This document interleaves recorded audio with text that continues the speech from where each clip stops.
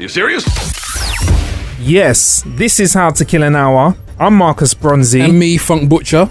That's right, there's plenty of ways to kill some time out there. Thank you for killing some time with us. You can listen to the show with any type of phone or computer you have at howtokillanhour.com. And you can see the things that we speak about on the show at howtokillanhour.com/blog. That's correct. howtokillanhour.com/blog. Hello to Veronica Beatty, Christopher Igor Jablakov, and Bill Collier saying hello via the Twitter. That Christoph Igor Jablok. It sounds like someone that was in the Trump-Russia dossier. It sounds like a secret agent that the KGB just slipped into, and whilst he was kind of like infiltrating the US elections, he was just listening to How to Kill an Hour show. No, don't listen to him, Igor. I think the name like Jablakov, that you sound like an Olympic boxer. Yes. You sound like a world champion boxer. Oh, Jablakov's got you. Uppercut Lakov. Yeah. Give you the Jablakov. Yeah, that sounds like a wicked combo. That is good. Left hook, right hook, Jablakov, Jablakov. Yeah. Uppercut, Jablakov. Yeah. We'll definitely see him in the new rendition of Street Fighter next year or something like that. You know it, bro. The character. You know it's all about that. Shout out also to Factual Management for the Colin First interview. Thank you. Yep. You can leave a rating and review on iTunes. We left a link in the show description to make it easier for you to do also. Yes, we did. So do that. Click on that link in the description and show us some love. Now, we got some big news today. I'm very happy to let you know that How to Kill an Hour, you know, I wanted to play some impact music underneath. Is that, am I overcooking Do it. If I do Go for it. I'm overcooking it, aren't I? Let's cook it. You did so well with that other dramatic music that I don't know if I can do, dramatic music like you, fuck. I don't know. I'm not sure. We might as well let's overcook it. Let's char grill it. You know, like you go to the barbecue and it's just the sausage is black. Yeah, it just remains. So we need to overdo this. Yeah, then, overdo it. Let's cook it. Okay then. How to Kill an Hour. Okay. Yeah, now we're cooking. Has been around for quite a while, over a year, and we've enjoyed bringing excitement to your ears, finding new ways to kill time. And it's come to our attention recently that there's going to be a podcast festival happening. And we have been invited. Tell him, Marcus. Tell him. It's a live podcast festival right here in the UK. It's called ShoutOut Live. And it features a whole heap of fantastic UK podcasts. Can we relive some of them, Funk? Oh my God. Featuring an original podcast. 90s baby show. How to Kill an Hour. Hey! Blackticulate. That's right. Mostly Lit podcast. Melanin Millennials. Hey. And Another Round. Hey. And one of the headliners, Funk.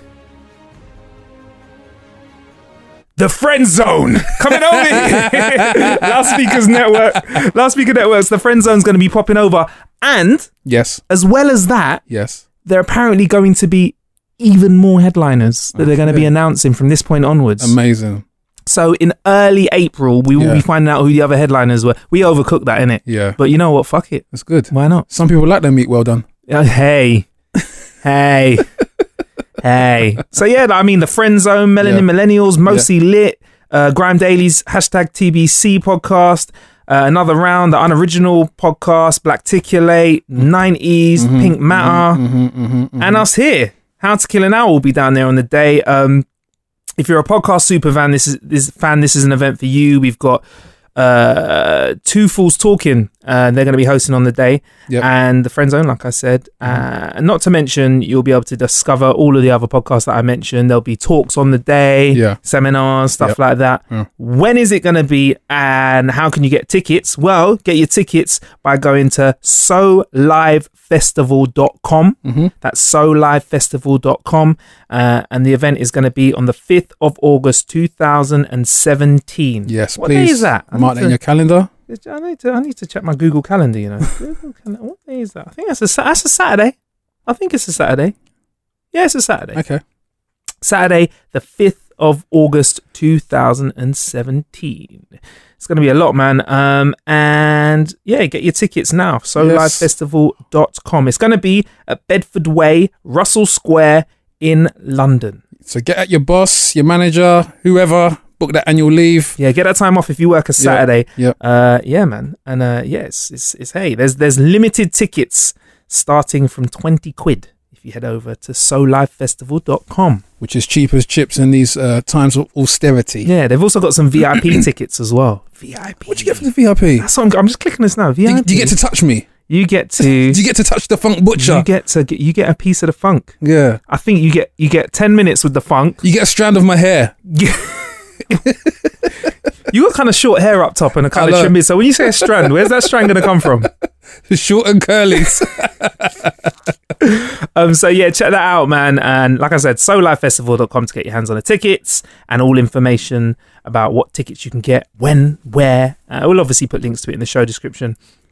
Another very interesting thing that I think we should touch upon today, Funk, is there's a website called The Nation of Billions. Yes. And it's home to a lot of very interesting content. And you recently put an article up there, didn't you? Now, usually, I'm not going to lie to you, listener. I'd be like, oh, Funk, what's on there? Because I've already read it. But I genuinely haven't had time to read it because it only came up yesterday. And I was on the website too early because it came out after midday on the day I was looking at it. So, first of all, how did this article come around? Well, this article is obviously just been a progression from the topic we spoke about last year, about my personal fight to see about some sort of change, some sort of attitude change in what's going on with the youth violence situation here in I won't even say the capital, in the whole of the UK, because this is a kind of a pandemic. It's up and down the country. They're experiencing the same problems. And this article was a precursor to a larger debate about how music can provide some sort of answer to the problem. The website, a little bit background about the website. The website is a website owned by DJ Semtex. Shout out to DJ Semtex of BBC Radio 1. And it's called Nation of Billions. And basically it is kind of like a real music purist website. They talk about all different aspects of music, circulating around the hip hop and UK urban music genres, but they also touch on topics to do with music, such as this. So I was afforded the opportunity to kind of expand on this problem.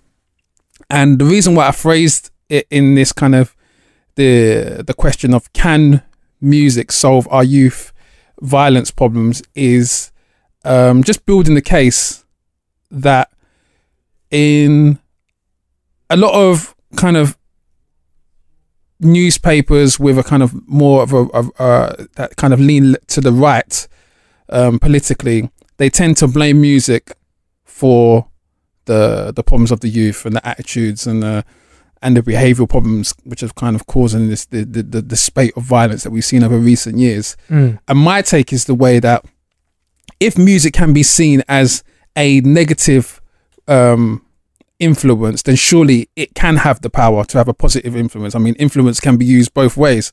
So it's just kind of shedding a light, a beacon on the positives that music can obviously kind of generate, and then from that point onwards readdressing the balance that is currently out there. I'm very cynical of the kind of the music industry. I've been a part of it for close to 15 years, and I've seen that some large institutions benefit from the negative aspects being perpetuated because it props up their market base, and they have no real vested interest in the message, just in the kind of maintaining the flow of people and the audience buying their products or whatsoever. Now is a time to kind of concentrate on the messages kind of being purported and perpetuated out there. So there's in the article I touched on briefly that there's think tanks out there. There's a think tank called Signify, which is run by Ben Ryan. Shouts to Ben Ryan, and they've done some amazing research about the way black and ethnic minority people are represented within popular culture and media, and the problems based on the kind of the imbalance based on the kind of media that's currently out there. So again, it's not about me leading the charge to censor anyone. I'm not trying to get everyone to kind of make gospel music out here or anything. I'm literally trying to create a balance whereby the side of music which is underrepresented, if I can get out there, the side which shows a more positive light, the side that shows a more realistic and aspirational way of these young people achieving their goals, which doesn't involve violence, that being pushed out there to the forefront. So had some interesting conversations yesterday with a young woman called Haj, who currently works with the mayor's office as well. And there's going to be some interesting meetings I'm excited about leading up to in the new year about how we can take this forward. This was just the precursor kind of thing. Started off last year where I started the dialogue with the Scotland Yard and just kind of informing them of what I was on and what I was about and how I wanted to kind of make this a holistic approach, involved the bereaved families, the police, the teachers, the government, everyone collectively involved, and how music can play a part in changing those attitudes. And again, my involvement is not to assume that music is responsible. It's a way to say that music can be an aid. And I just wanted to reinforce that, because a lot of people feel like once you've put music in with youth violence, you automatically associate that music is assuming a position of we have to do something because we're responsible for it. No, not at all. It's just we're doing something because we feel like we have an obligation to do something about it. Musicians, DJs, artists, producers, whoever, our main target audience is that generation, is that demographic which are hurting each other. So it would feel wrong not to have a vested interest in their well-being. Yeah, it makes sense. It makes sense. How was the feedback on social media? The feedback on social media, it was interesting. The initial feedback came from obviously people that had been affected, those who are concerned, those who already had a history within the field of kind of youth violence or social work or whatever. The music community were very tentative at first. And I expected that. As a musician, I expected that because they are associated with certain brands and whatnot. Their ability sometimes to be forthcoming and forthright about certain issues isn't going to be as apparent as someone who is completely freelance and has no ties to any of these organizations. So it wasn't like a complete shock to me. It just means that from our end, the people who are kind of campaigning for this kind of 24/7, we just need to build that momentum even more so that the whole movement becomes undeniable, and then you have to involve yourself in the conversation. So do you think it's going to be a situation like, because I know there are people out there thinking, oh, Funk, you're such an idealist, you know, kumbaya around the campfire. Yeah. But I don't feel like that's your message. I feel like yours is just more like, look, a lightsaber, this is me trying to be as clever as I can, but a lightsaber can be used by a Sith master. Or it can be used by a Jedi Knight. Exactly. And you're trying to say music is the lightsaber. Exactly. You just want it to be handled by the person with the right intentions. Yeah, exactly. And we got the blue lightsaber because right now the lightsaber that's being perpetuated is the red one. Yeah. So yeah, man. Well, it's. I look forward to reading the article. It's a nice, interesting take on an age-old. I feel like it's an age-old subject because it's been around ever since I've been on the earth. So it's a very interesting subject that it's worth digging into, and we'll put the link to this in the show description for How to Kill an Hour. And I think that will wrap up this sort of mini-sode of How to Kill an Hour, where we've let you know about two positive things. A great article which is going to spawn some very interesting things, and How to Kill an Hour live. Yes. Live in the flesh. Hey, I'm here in 3D. Yeah, so it'll be myself, Funk Butcher, and Nick Bright will be down there. Yes. And more details on what we'll be getting up to on the day will be flying at you shortly. And of course, in that live capacity, I'll be reminding everyone, including Nick, how I beat him at Street Fighter on the Nintendo Switch. So, yes. I messed you up at this. I messed you up, though. Do you know what? I'm not going to lie. I played Funk and beat him. I got off that Nintendo Switch ASAP. You ran. I was like, I want those. Listen, I've been holding victories on consoles for years with that tactic. Win once, leave.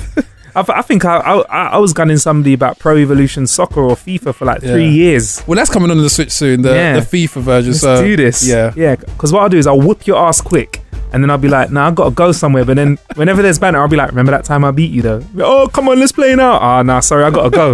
Got to get out of here. Anyway, there's plenty of ways to kill some time out there. Thank you for killing some time with us. He's been Funk Butcher. He's been Marcus Bronzy. Stay blessed. Peace.